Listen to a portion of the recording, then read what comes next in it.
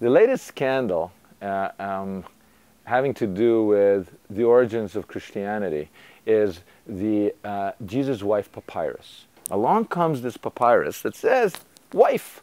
You can't translate it any other way, wife. But they had a problem.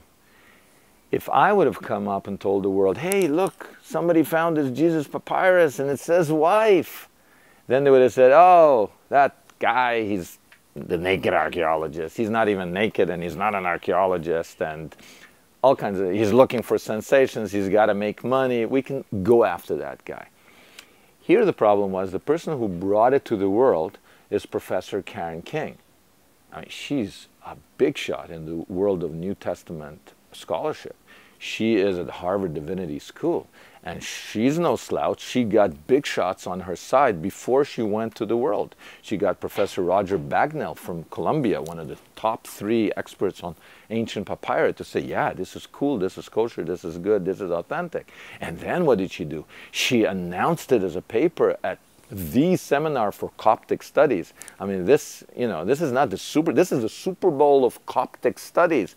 And it was right across from the Vatican. So she got it all. She super kosher. Nobody can attack her. Right? Wrong. Even Professor King didn't realize that the minute you challenge people's theology, the sleeper agents of Christian theology, these C-list scholars, because they're not in her league, she's an A-list scholar. And these guys who just sit around in their underwear by their blog stations all day, they went in and they started saying, forgery. Now, if you say something is a forgery, and Professor King brought it to the world, what are the options? Either she forged it, or she's just kind of not so smart and got fooled by a forger. They were kind to her. Professor Morton Smith from Columbia, some decades ago, he came up with something like this, and they said, you're a forger, Morton. And he went to his grave, the poor guy, who was arguably the #1 New Testament scholar of his age, with this charge of forgery over his head. But they were kinder, maybe because she's a lady, to Professor King. They didn't say she's a forger. They're not saying that now. They're saying she's not that smart because she got fooled by a forger. So now we have an anonymous forger out there, and he's forging papyri. And what does he want to do, this guy? He wants to prove that Jesus was married. Now, why does this guy want to prove that?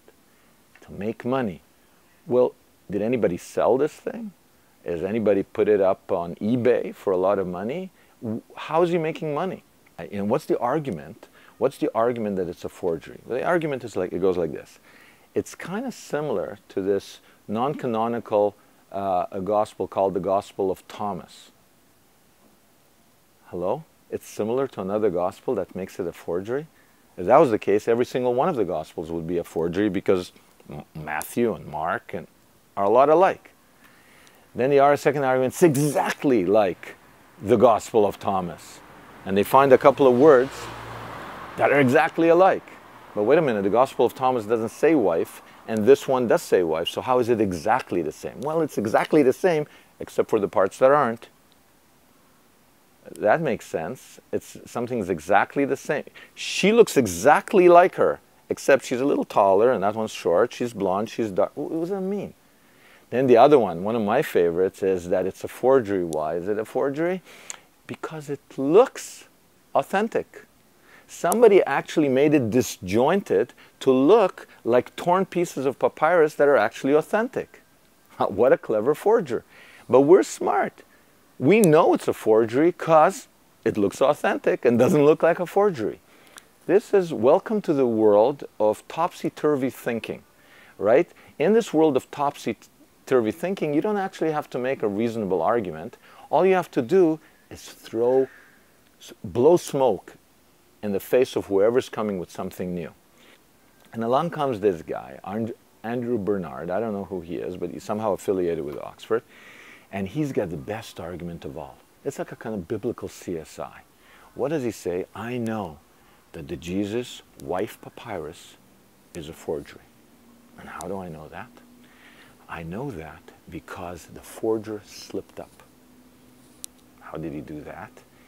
He was using this interlineal version of the Gospel of Thomas this special version of the Gospel of Thomas, that went online in 2000 or something like that. He thinks it's 1997, but I think it was 2000, 2001. And there's a mistake in that version. And the forger, not knowing that there is a mistake, put the mistake inside his forgery. That's how. I mean, think about it. Here's a guy forging. He doesn't realize there's a typo in the manuscript. He copies the typo, and Andrew catches him red-handed because the forger didn't realize he's copying a typo. Isn't that clever? There's one problem with that. And he says, this is a post-Da Vinci Code forger. Somebody read the Da Vinci Code, says, hey, I could make a lot of money. I'm going to forge a Jesus Had a Wife papyrus, sell it for big bucks on eBay. Right? There's one problem, and that is because in 1980, two scholars saw this papyrus, commented on it, and attested to the fact that it says that Jesus had a wife. 1980. So here's a question that I've asked that nobody's given me an answer. How do you forge something in the year 2000 that people can already examine in 1980? Is the forger also a time traveler? He forged it in 2000, traveled back in time, showed it to a scholar in 1980. The guy said it's cool and it's authentic. Then he ran back in 2000 and cashed in. But you see, in the world of demonization, marginalization, and discredit, you don't actually have to make sense. All you have to do is shout forgery, and then the real scholars, they're not up for the fight. They duck, they go silent, nobody talks. Everybody else shuts up. You don't have tenure, you shut up. Everybody shuts up, and the field is wide open to the naysayers. The people who know how to attack people personally, demonize people, say that they're in it for the money, say that they're stupid and they fell in for forgeries, say that behind every artifact that disagrees with them is a master forger, and then everybody shuts up, and the item that should be front page news around the world, Jesus had a wife, says early gospel, nobody talks about.